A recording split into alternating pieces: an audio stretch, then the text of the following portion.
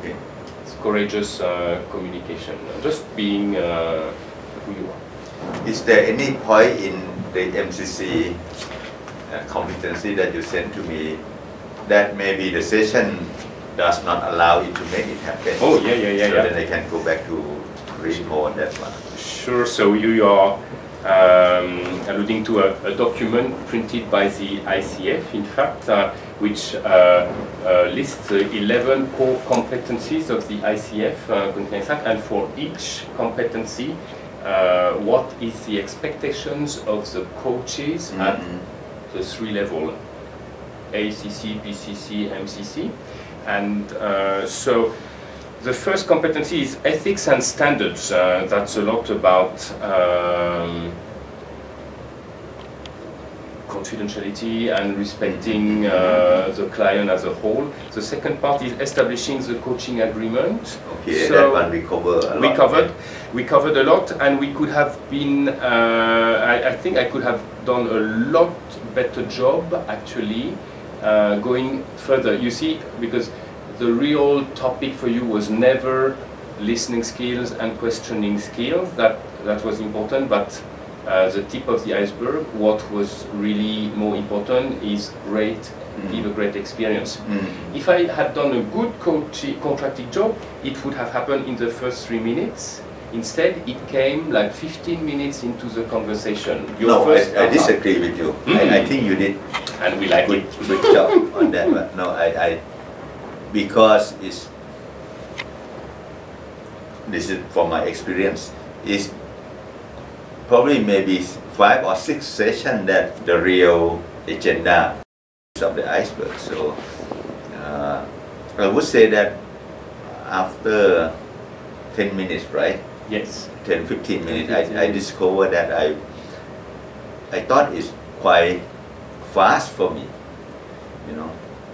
because from my experience, the real issue is not quite easily come out. So this part will not be realistic to say that your first 3 minutes will turn, listening and questioning clarity to be greater experience. I don't think it will be realistic, because I thought about this before this session, yes. Listening and questioning, but I did not just click it to, okay, what I really need is great experience in the coaching moment. So you did great on that one. Yeah. Okay. Thanks, Jean-Francois. Establishing trust and intimacy with the client is a third competency. So I guess this we did. Trust is obvious. You tell me, no, I don't want to do that, and I'm so happy you tell it to me, because you're telling me you're in charge, which is my goal. I guess this is a symptom of trust. Yes. And it's important we role model it in the coaching session, because you find out you can do even more probably to accelerate build-up of trust for your clients. And this session is another example where we make it happen. Coaching presence is the fourth competency, and that's a lot about being in the now, which is one of your discoveries, being in the now. Absolutely be in the now. I guess I believe I was totally in the now. Yes, you were. I was looking at everything.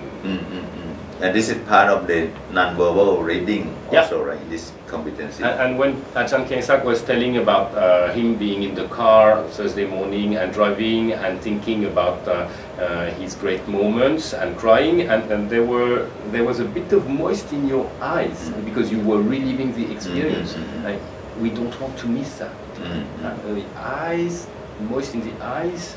You should ask more questions, then I will cry. Yes, we should not do that. Oh, absolutely, we should do that. Absolutely, we're not in therapeutic mode, so we don't go in the past. We're not qualified for that. But we stay with the emotion. They are powerful, and in my experience, when my clients cry, and it's mostly men, and it's mostly big guys who cry in my sessions. Cry in a positive sense, or tears of joy or tears of sadness? Mostly tears of frustration. Yeah, tears of frustration. Yes. No, but it's not. It was not my case. Yeah, no, for you it's tears of joy and success. Yes. Yeah. But I'm wondering if in the real situation, what would I do? You know, I probably hold back. I just, even in the case that Coachee has a tear of joy, I may not want to, you know, push it. You know, it's a bit awkward situation for me as a coach if I try to push that.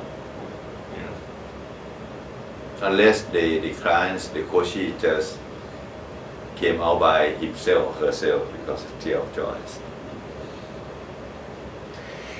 There may be a cultural aspect, cultural sensitivity to it, of course. Huh? Yeah. I try to think of the experience. That is there any my Coachees, you know, tears of frustration I observe, yeah, from time to time, but tears of joy in the coaching session, yeah, never thought, never happened, but almost, yes. Almost, yeah. Like and the importance, sorry I interrupted you. No, go ahead. When we have emotions, it means something is happening at a deep level in us, and that is gold for coaching, and so we don't want to disrupt, so we give space, we give time, we don't, we just let the coachee decide what he or she wants to do with his or her emotions, but we must not jump onto something else just for our comfort. It's okay to be uncomfortable as long as the coachee do the job, right? And so emotions are great. We don't want to. You mean the accept is yeah, and in fact what I learned is first little tips are we can thank the coachee for the trust of sharing the emotions with us. We can say we are touched. If we are touched, that there is this lovely connection between the two of us, that you can share your emotions. We can say we feel for them, and if it sounds feasible, we can say what are you learning from this great emotion you've been through, if it feels tactful. At that moment or after at that moment, or at that moment, because after many more things happen in the brain or the mind or the heart of the coachee, and it's able to stay with it in the moment. And this is building trust a lot.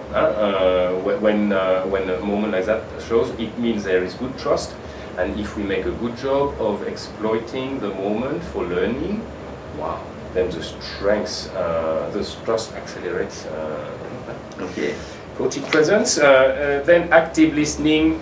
We talked about that. It's the 5th ICF competency: active listening for everything, not just the words. Powerful questioning. Today I don't do powerful questioning. Powerful questioning is invitation to go deeper or elevate the level of thinking, and the intention of CoachKriengsak for the short time we had today was to come to an action plan. If we did not have this end goal, if it would have been only an exploration with no destination, then I would have asked powerful question, we say, on the who. We were focused on the what and the how, because the goal expressed was action plan, right? If we had no goal, I would have asked question on the who instead of the what and the how. Who do you need to be to create the greatest experience possible. So we would have looked at deep inside you, what you can leverage, what are the gifts you have inside you that you can use more. That would have been much deeper coaching, not in the short time frame today with the goal, right? So powerful questioning today, no, no powerful questioning, right? It was mostly reflecting. This one is what did they say in this context, the MCC? So they say the first level of Coachee accreditation by the ICF is ACC, Associate Certified Coach. They say basically you coach on the what needs to be done to secure the success. PCC, Professional Certified Coach, say you coach on the how, going a bit deeper. And mastery level, MCC, you coach on the who. Who is the person who does this, and who is the person who wants to do that, and why? Does the who, the whole person, needs to grow, learn, adapt, evolve to go where the person wants to. So it's much deeper. I see. Not in a one session demo with 30, 40 minutes, with the goal on action. Okay. Yeah? And then we've got direct communication. So that's just being totally honest, open, candid. Don't say when we don't know. Say when we do a mistake. Yeah, you did that. Yeah. Okay. Yeah. So totally transparent and direct. Creating awareness.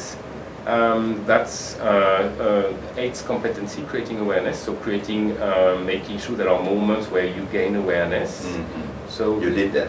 Okay. A few times.